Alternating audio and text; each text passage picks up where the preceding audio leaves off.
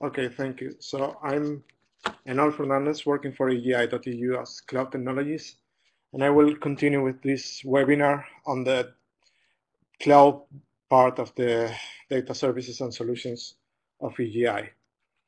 So this is the outline of what I want to show today.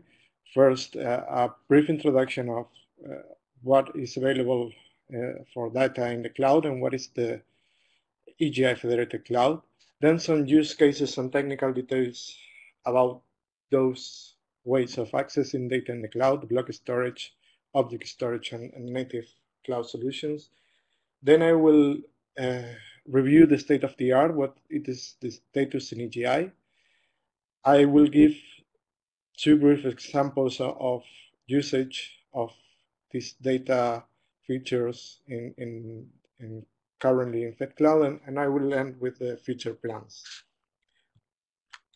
So yesterday, Diego did a webinar also on the Federated Cloud, but just to give you some context, the Federated Cloud is the Federation of Institutional Private Clouds that offers infrastructure as a service to researchers in Europe. This cloud is based on open standards, so we use a set of standards that are open and freely available to implement by anyone.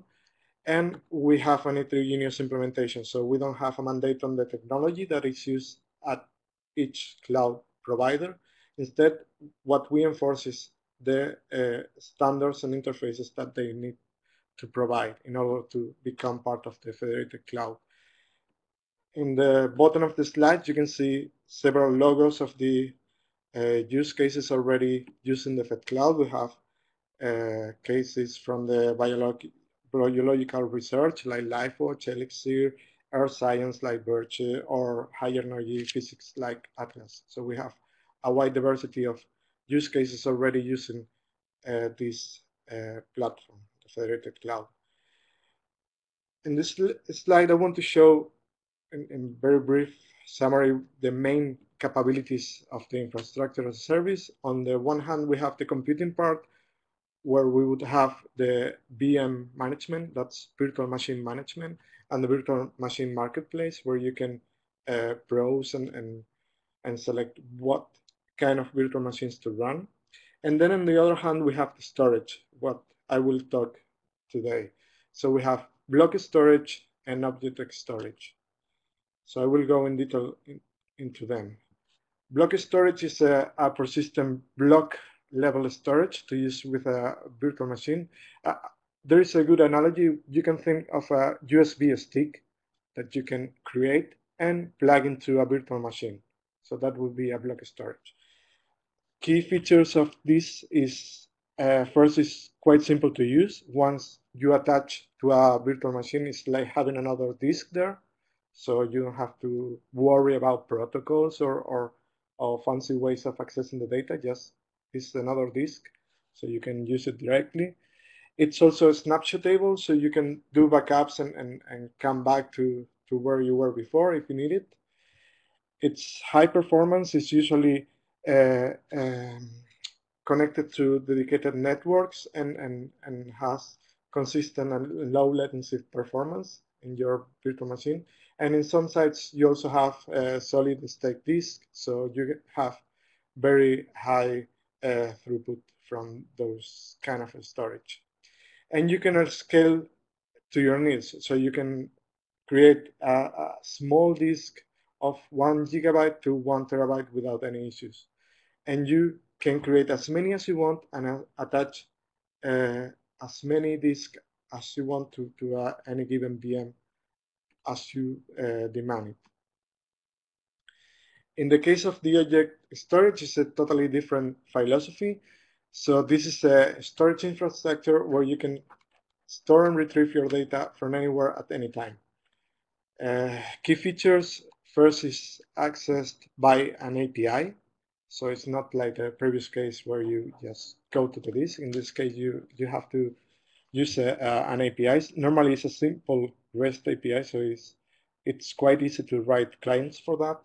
It's scalable, so you can store as much data as you need, and you get accounting only for the space you use. If you store 1 byte, that's what you get accounted for. And in this case, you are also have facilities for sharing. You can define access control list on each object and share publicly your data. In this table, I showed main differences between them. So in the case of the access, in block storage, you can only access to one volume only from a VM and only within the same site the VM is located. So this is quite local. In the case of object storage, you can access from any device connected to the internet. Block storage cannot be shared, so you connect it to one VM, and that's the only VM that can access it directly. Object storage can be shared without problems. You can define if your data is private or public. In the case of accounting, in the block storage, you get accounted for the entire volume. So if you allocate a volume of 1 TB, you will get accounted for 1 TB, regardless of having there stored just 1 byte or the whole terabyte. In the case of the object storage, you only get accounted for the data you store. And last, for the integration, block storage is quite easy. Once you attach your disk, it's just reading and reading like any other local disk. In the case of object storage, you have to do more development because you require a client to integrate with your application.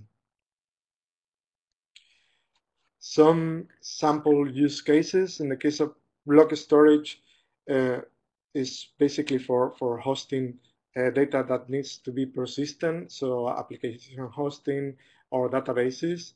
You can also use as a big space for storing your data and process data there. Take into account that most of the virtual machines that you start in the Fed Cloud have a rather small disk, so in the order of tens of gigabytes. So if you need more space, you probably will go to this kind of block storage in any case.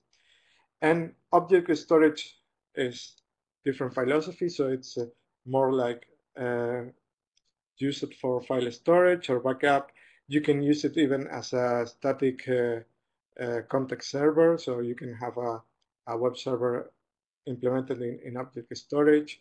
You can use it for media serving and sharing between a community, and also for big data that does not fit normally in a single disk. The typical setup of a block storage would be to create one or several of these volumes, store your data there.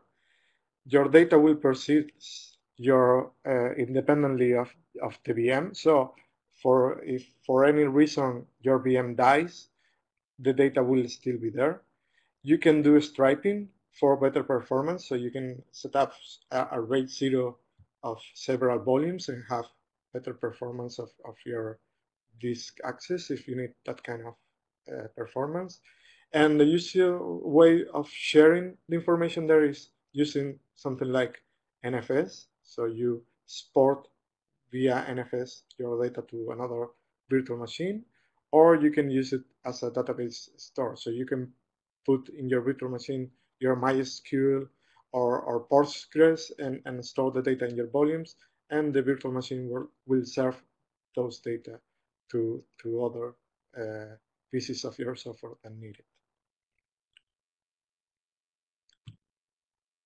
Block storage in the Fed Cloud is managed via OCCI. OCCI is an OGF standard API. It stands for Open Cloud Computer Interface.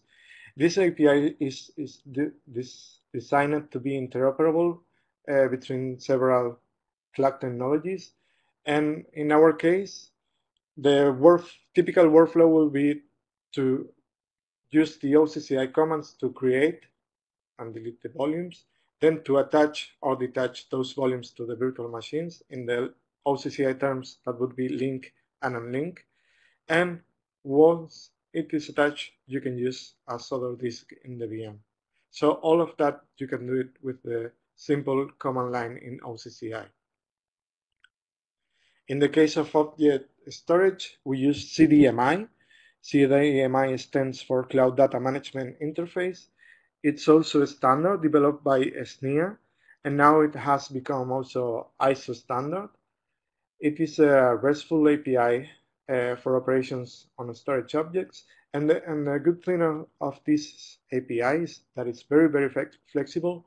So it's based on capabilities. You can, depending on your implementation, you can have one or more of those capabilities. And it goes from the very basic ones, like creating, getting, deleting, listing your objects, to having ACLs, to have the possibility of importing data from external sources or exporting those data as file system, etc. In principle, you can extend the API as much as you want.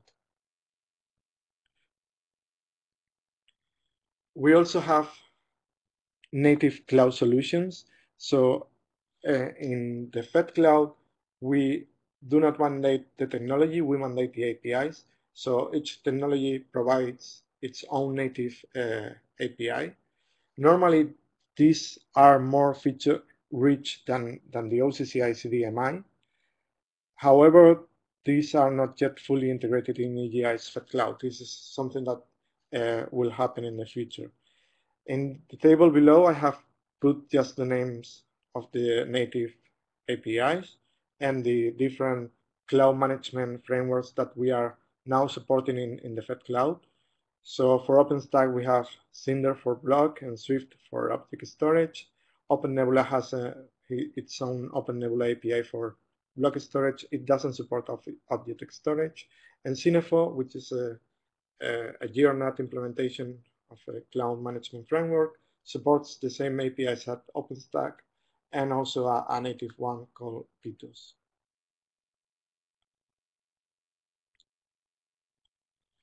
The state of the art for block storage, right now it is supported on all the Fed Cloud management frameworks inside.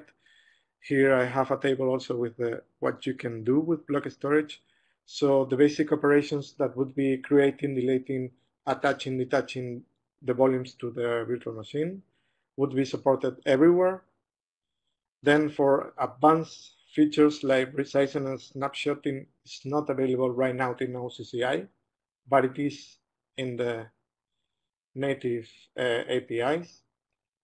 Although for OpenNebula, resizing is not possible. So for most of the use cases, OCCI should be enough for you. And if you need further functionality, then we could talk about native APIs. In the case of object storage, CDMI support is not as available as the OCCI support. Right now, we have a CDMI server framework developed by Cinefo. We are porting that framework also for OpenStack, so I hope soon we'll have support in OpenStack. And we have a basic client available. What is available also is the native APIs that allow both the basic operations like getting, listing, and deleting files, also allow advanced capabilities. Here in the table, we have the current state of the art. So basic CDMI operations are available in Cinefo and OneData. OpenNebula does not have that functionality, so it's not available. OpenStack is in progress right now. And in the case of native API, you have support in OpenStack, Cinefo, and OneData. I will now show you two examples of real setups of the Fed Cloud using the cloud storage. So the first one is Chipster. Chipster is a graphical application for data analysis with a server backend. This is mostly for biological analysis. So originally, they had this Chipster virtual machine that was the operating system plus a big collection of tools and data. So it was around 200 gigabytes.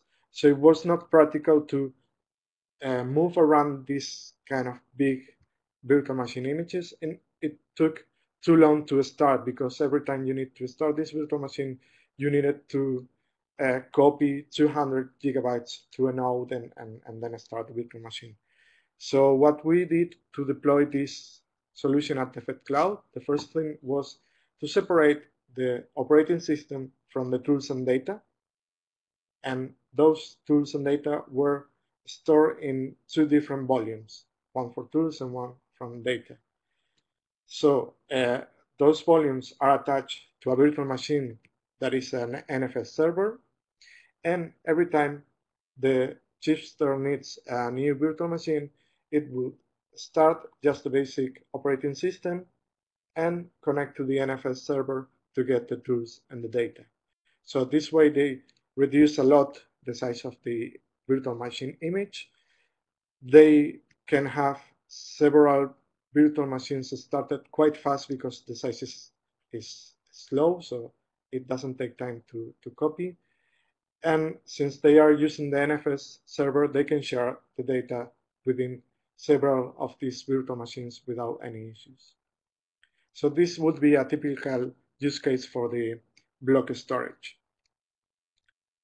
Now an example of object storage, I will talk about the IceCat 3D. IceCat 3D is a radar that is going to be located in the north of Europe. In the past, we did the implementation of the open source geospatial catalog portal, which is a web portal where users can go and access the data that is stored by the IceCat collaboration. And this data is stored as object storage in Fed Cloud. And now the idea is to provide extra services by processing this data and put it in again into the object storage. So this is let's say the whole scheme of this use case. We have the IceCat archive where the data of the radar is stored. Periodically, the data is uploaded to object storage using wget. This object storage can be accessed with CDMI. So whenever a user goes to the open source geospatial catalog, it will browse the catalog, which is fed with the object storage available with CDMI. And the idea is to go for a phase 2 now in AGI Engage, where we develop a set of pre-processing services that would take data from this object storage and create new data and metadata and store it back again into the catalog.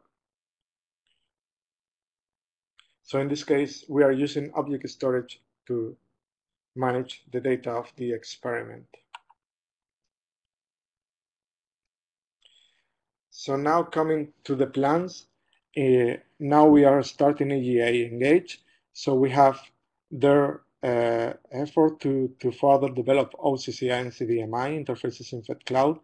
So the idea is that this will become as feature-rich as the native APIs. Then in AGI Engage, there is also development of OneData, which is a tool I will mention now in the coming slide. There is also one storage testbed that will be created, and I will also talk about it later on.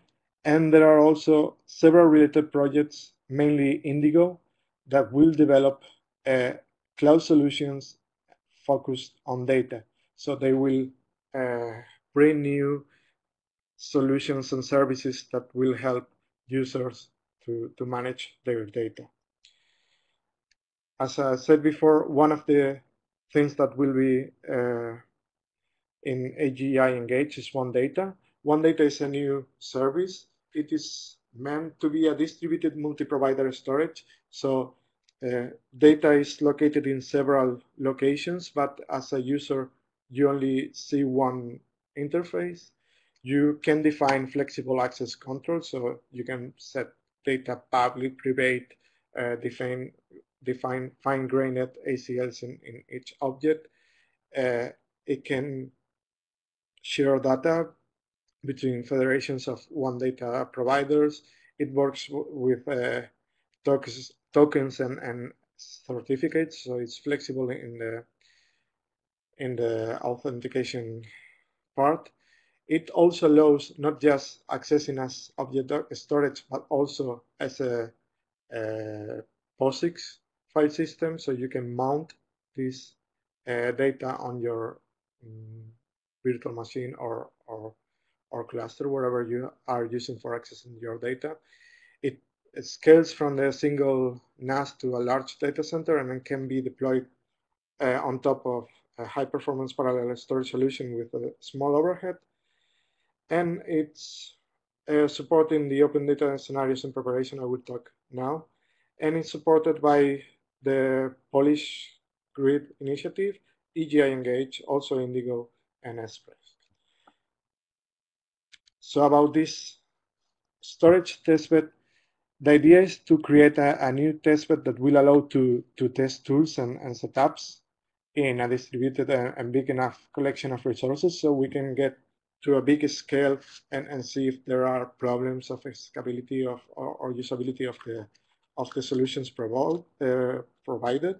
The idea is to test here one data, iRoads, CDMI, or anything that you as users may require, and pilot applications to be migrated to production. Currently, we are in the phase of looking for resource provider to join this testbed, and as users, you can join to articulate requirements and preferences for this infrastructure. So if you have clear requirements on storage, you should join here and say, this is what I need. Last, I have a set of references that you can check if you want more information on the federated cloud and storage and the standards that we are supporting right now in the federated cloud. So